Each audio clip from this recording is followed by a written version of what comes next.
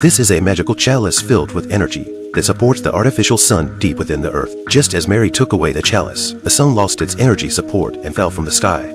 Witnessing this, the two of them quickly climbed onto a dinosaur battle vehicle and made a hasty escape, with extraterrestrials hot on their heels. Fortunately, Jack had a protagonist's aura. He not only took down many extraterrestrials but also managed to rescue Sam.